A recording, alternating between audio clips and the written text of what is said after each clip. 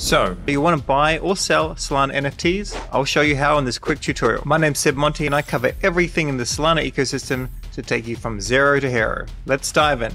Here we are at Tensor.trade. This is currently the #1 NFT marketplace on Solana. But first, a little bit of history. This recent tweet shows the volume on the marketplaces. Believe it or not, Solana Art was actually the first marketplace, and they had most of the transactions. Then Magic Eden came along, and they had over 90% of the transactions. Hyperspace basically linked everybody, and unfortunately, they don't have many transactions these days. Fractal's small and has always been quite small, and many in the ecosystem aren't fans of hate swap. In some ways, they damaged the ecosystem more than they helped it. But as we can see at the moment, Tensor is the place to be. So I'll show you that one. Firstly though, I do love Magic Eden. They helped out Solana a lot, and they deserve a special place in our hearts. Now on to Tensor. This is Tensor's Twitter page. Their Twitter handle is @Tensor_HQ. Then if you click on their link tree, this will give you all the links. We'll of course just go trade on Tensor. Once we're here, let's connect our wallet. Connect wallet, Phantom, and it pops up to our tutorial wallet. But first, let me show you something in Phantom. In Phantom, I've got different wallets, as we can see here. I want to buy NFTs using this wallet, but I don't have any Solana in it yet. So I'm going to move some Solana in it now. By the way, you should customize your wallets by clicking on this icon and either selecting the NFT if you have one, or just finding an emoji. I use the diamond for staking, the poo emoji for scam coins, and the picture frame for NFTs, until I have my first NFT. Now I need some Solana in this wallet. So let's get some Solana in there. When it comes to buying NFTs on Solana, you pretty much only ever buy them in Solana. Sometimes USDC, but not very often. We'll send to NFTs, and we'll just go with 2 Sol. Next, and send. That's going through, that's done. Back to NFTs, 2 Sol. We're good to go. Our wallet's connected, let's go shopping. Firstly, let's orientate ourselves. This shows all of the top trending collections. We can sort it by 1-hour volume, 24-hour volume, and 7-day volume. 7-day, with total volume being 21,000 Sol. Total volume, in history, you can see Mad Lads has done very well. And we can also click on this total volume, and this will sort everything in this way. This isn't super important for you to buy your first NFT. How to pick good NFTs, when to sell NFTs, all of that information we'll have to cover in the intermediate course. For now, let's just go and buy one. So we'll go back to trending, 24 hours, and here we can see the collections again. We'll have a look at new mints. These are some recent NFT projects. New NFT projects carry a lot more risk. We can also do filters. We need a smaller floor price. Now this shows the floor price and the sell price. So it's quite good when these things are quite close together, because if you buy it and then you want to sell it, there's not going to be much that you'll lose. Now, of course, if you know the name of the collection, you can just come up here and just type it in. Let me just show you a collection to navigate. We won't buy this one because it's a little bit more than 2 Sol. This is the Degenerate Ape Academy. Here we have a graph of the floor price over time. We can change the settings over like this, but we'll definitely cover this more in another tutorial. We can toggle this off, and we've got plenty of other features here as well. We can also go up to our wallet address and then have a look at app settings, and we can change things here as well. I do suggest for the tutorial, changing the preferred explorer to Solscan, and if you're really new, change it to Lite. We'll cover Pro in the intermediate course. This makes it a little bit more simple. Now we can see all of the different NFTs. Now you often want to look for a particular trait. So let's have a look at traits, and then we can just go and search traits. So as an example, Leo. The fur or skin of some apes is called leopard. So if we click on this one here and go back to listings, we'll see everything listed for sale. That's a leopard skin. It also shows the marketplace it's on. So this is Magic Eden. Magic Eden. Most of these are Magic Eden. That's Tensor's logo, Tensor. Down here, this is Solana Art. This is Solana Art as well, and Solana Art as well. Let's take away that trait. These ones here, this is hate swap. I'm not a big fan of hate swap. As I mentioned, they did do a lot of damage to the ecosystem. But if you like the ape and it's on hate swap, you can buy it. Let's say we like this ape. We can go and buy, or we can click on bid. We can put on our bid, and then we can execute the transaction. We don't have enough Sol, so we can't complete this, but that's how it's done.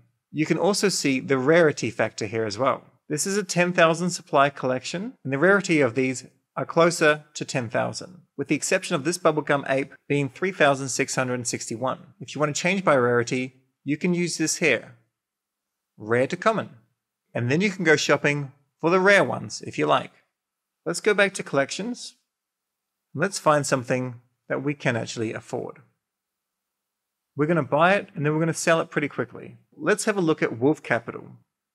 This is not a suggestion that you buy Wolf Capital, as we're just going to buy it and then we're going to sell it. We're going to change this rarity, price, low to high. We're going to have a look and see what we like here. Sometimes you might go for what's called the floor, which is the lowest price available. However, other times you might only have to pay a small amount extra, such as this one, and get one that you like a lot better. I don't know this collection, so I don't know what traits are valued, but you can normally just ask on Twitter and people from the community will help you out.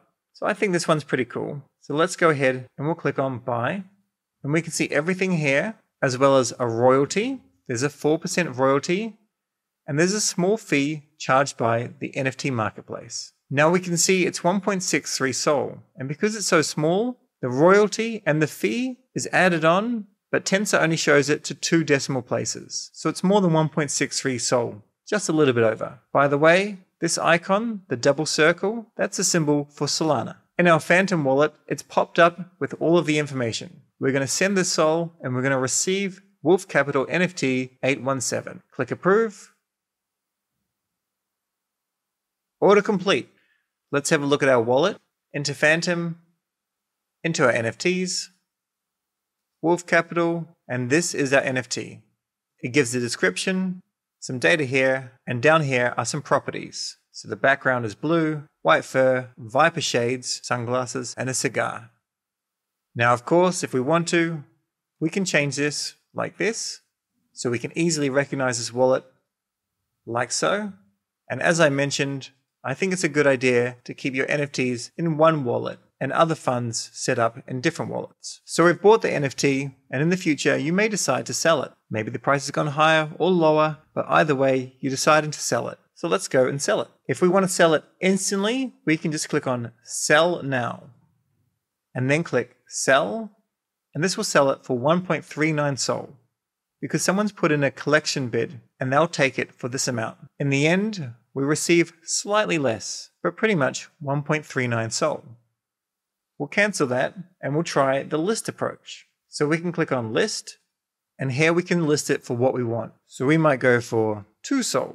The buyer would see 2.11 Sol. That's what they see when you factor in fees and royalties. Royalties are a percentage of the NFT price that go directly to the team. So in this case, the Wolf Capital team. Let's execute this transaction and approve.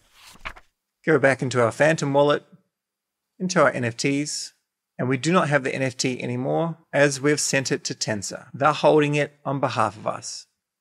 If we click on bids, we can see all of the bids that other people have placed with the amount that they are willing to spend. If we click on orders, we can see the activity of people bidding or buying them.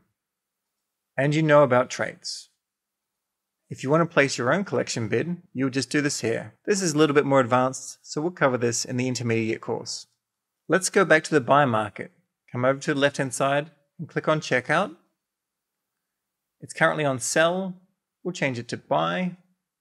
Then we can toggle this off. And if we scroll on down at 2 Sol, wherever that is, we can see clearly our NFT. We can also see our NFTs by coming up to our wallet address and activity. If we've received any placed offers, they'll be shown here. We can see all of the inventory in our wallet if we had more than one NFT, but under activity, we can clearly see that we've just listed it. We can click on it and we can delist it to remove it from the marketplace, or relist it, or we can just sell it. I'm just going to sell it now. I'm going to sell it for this price, lose a little bit of Sol, but you can see we'll receive this amount. Click approve, order complete. Close that. You can see at the top our wallet balance is now a little bit higher, 1.75. And if we go into our Phantom wallet, there's nothing in our NFT section, and we can see our Solana value has increased. We can normally see it in our transaction panel under recent activity, but it doesn't show the actual Solana entering like this one. But if we clicked on it, and viewed it on Solscan, we would see something a little bit complicated, but there would be a Sol balance change. And here we can see this amount of Solana went to my address. But in a couple of tutorials time, we'll cover Solscan. So that's how you buy and sell NFTs on Tensor. As mentioned, I'll cover more intel and alpha on how to pick great NFTs in the intermediate course. But for now, the next course in our tutorial series is all about how to use Jupiter. So dive into that one. Stay curious, catch you in the next video.